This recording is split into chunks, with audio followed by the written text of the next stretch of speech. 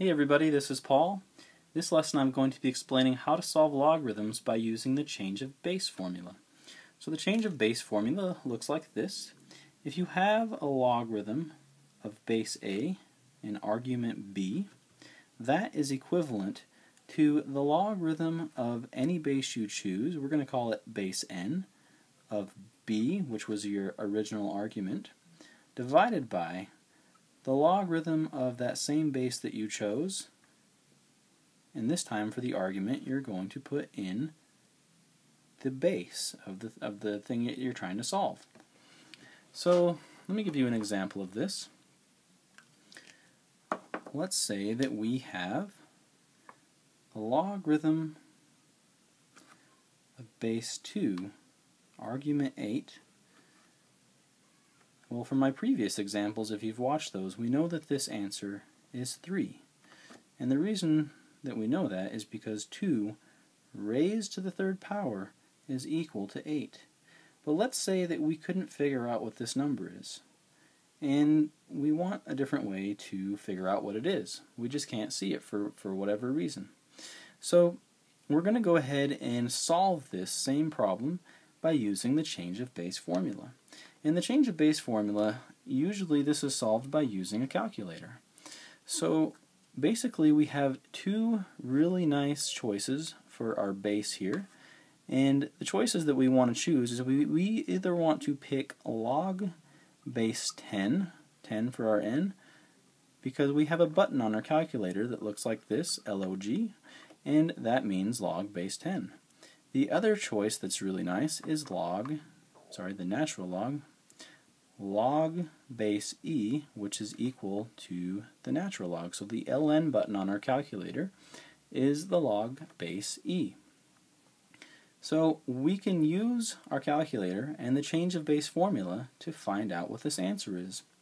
So log base 2 of 8, using the change of base formula, is simply log base 10 of 8 divided by log base 10 of 2. And if we plug this in on our calculator, we find that log base 10 of 8 divided by log base 10 of 2 is equal to 3. And we could have just as easily found it by doing the natural log of 8 divided by the natural log of 2. So the change of base formula is a really nice trick to solve logarithms by using your calculator. So let me go ahead and do an example that you probably wouldn't be able to figure out in your head. You could probably figure out 2 raised to the third power equals 8 in your head, but let's try something a little bit more difficult here. Let's say that we have the log base 3 of 19,683, and that equals some number. So previously in my videos, the way that we would have solved this is we would have said, okay, 3 raised to the x power equals this number. So 3, my marker's running out here, let's use the black one. So 3 raised to the x power equals some number. So I'm just going to write that down. 3 to the x power equals 19,683.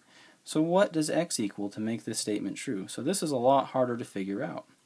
But we can use the change of base formula and our calculator to find out the solution.